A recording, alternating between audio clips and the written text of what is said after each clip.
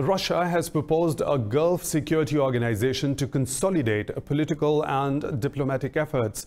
The Foreign Ministry said the group would hold an international conference on security and cooperation in the Gulf. Moscow said the organization will be tasked with the implementation of a plan of action to normalize the security situation. The plan will also seek to settle conflicts and outline parameters of a future post-crisis system for the region.